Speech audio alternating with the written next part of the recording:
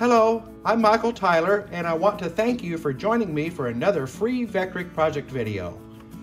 This project is called the Crayon Box Wall Clock, and it's a great item to make for your kids or your grandkids, or even for yourself to hang up in your arts and crafts hobby room as a truly unique timepiece. Now, I created this project for you by using the layout and the modeling tools in the Vectric Aspire software, but I've also made it compatible for Vectric VCarve and VCarve desktop users as well. Both the Aspire and the VCarve project files are included, along with an illustrated PDF set of instructions. Just log into your V&Co account to download this free project at any time. Watch me now as I take you through step by step while we carve, cut, and finish the Crayon Box Wall Clock.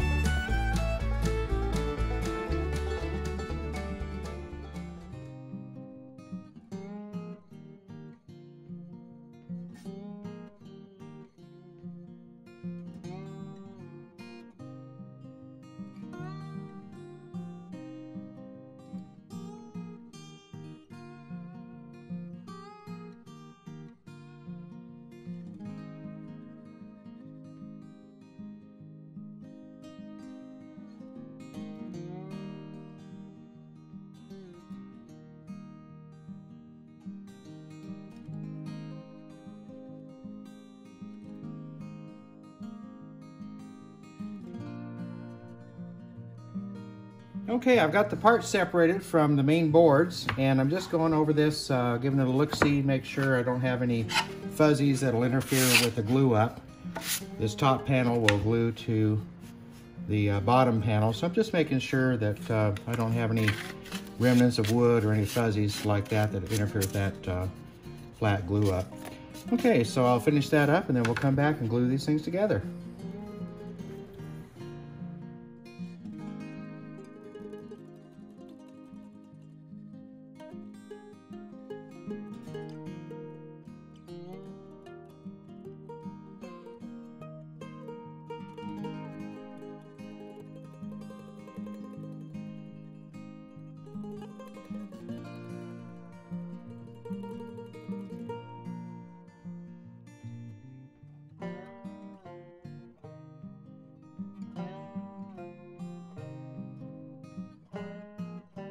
Okay, I've let this dry overnight and I'm just in the process of removing all the clamps. And then we'll get to the final sanding and we'll test fit that clock insert once I sand the tabs off of this clock insert hole. Okay, so I'll get back with you and we'll sand this thing up.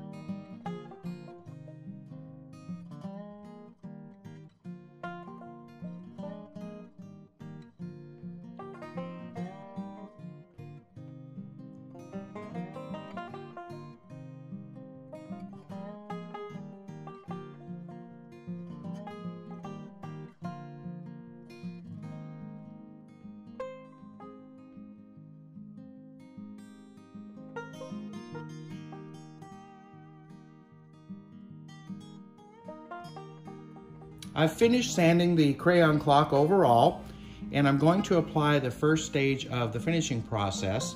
So I'm going to mix together equal parts of the Bullseye Zinsser Seal Coat, which is just 100% wax-free clear shellac, and I'm going to mix that with an equal part of denatured alcohol. So that gives us a 50-50 mixture of a thinned seal coat, and that acts as a great sealer for the wood prior to staining or whatever. In this case, I'll be painting this. And also, it's a great way to raise the fuzzies, if any are remaining, and do a final sanding before you apply your final finish. So I'm going to go ahead and coat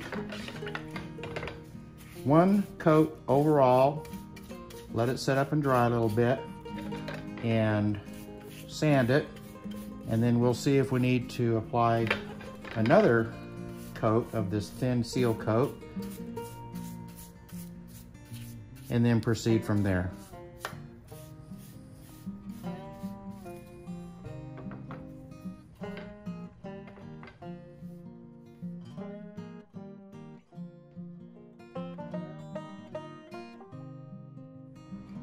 I applied 3 coats of the thin seal coat and sanded between the coats.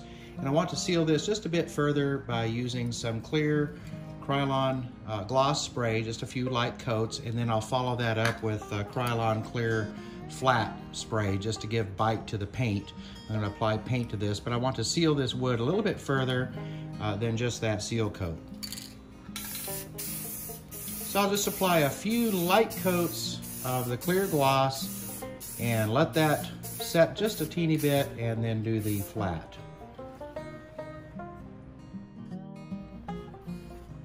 All right, the wood's all sealed and ready to be painted.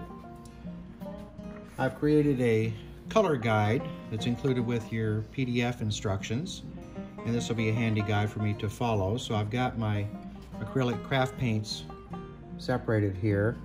I've got a hunter green, a lighter green, and sort of an orangish yellow for the box portion of the crayon clock.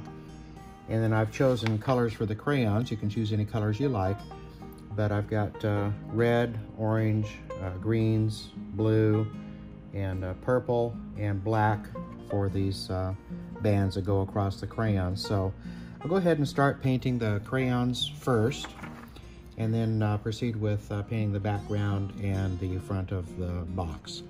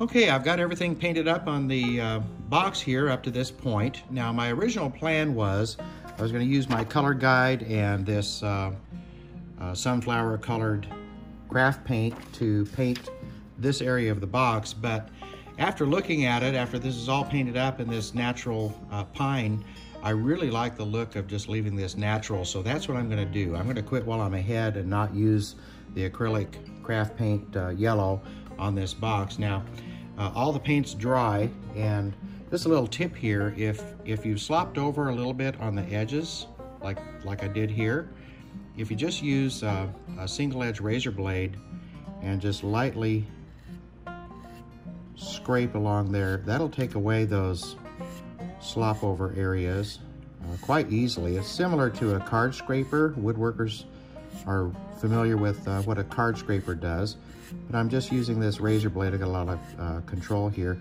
Now, of course, you could use just regular sandpaper, whatever, but this makes it go quickly, and it's really easy to do. So let's check and see if I've got any slop over on this side. Not much, just a little. Okay, so these single edge razor blades make a handy dandy controllable small card scraper for little tasks like that. Okay, so next step is we'll just apply our final clear coat finish overall. Here we go with the final clear coats. I'm going to go ahead and apply several light coats of the gloss crystal clear Krylon, and then I'll finish that up with a few light coats of the Krylon satin clear.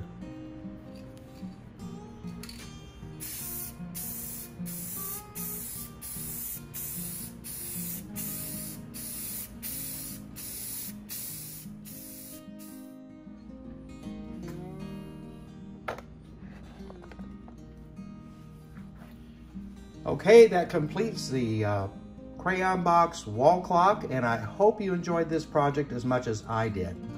If you do decide to create one of these for yourself, please post pictures of it on the Vectric user forum and across your social media accounts.